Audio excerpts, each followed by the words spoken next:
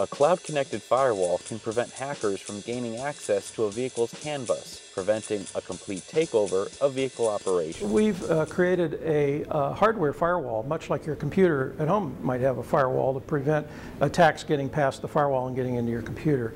We use a firewall in the car to prevent the attacks from getting into the car, but the firewall also is connected to our cloud, and it's our cloud that's recognizing the attacks. But the cloud is also collecting all of this operating data from your car that's coming through that bus and the diagnostic port.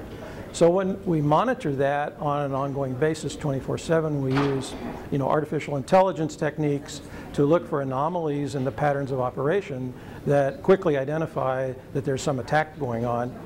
Then we can also capture that, change the security policy, and over the air download an update to the firewall that'll prevent the attack.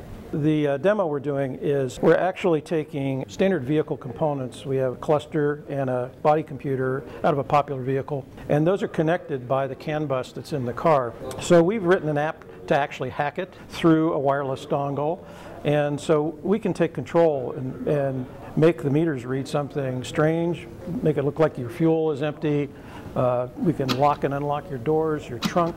We could operate the lights, and in fact, if we had all of the components of the car, we could even potentially steer it, brake it, make the throttle go wide open, things like that. So hacking into the CAN bus is really a serious issue, and we don't want to see anyone hurt because a hacker's taken over a car. So our solution with the firewall is to block those commands coming in through the wireless port. We have a solution that prevents those things from happening.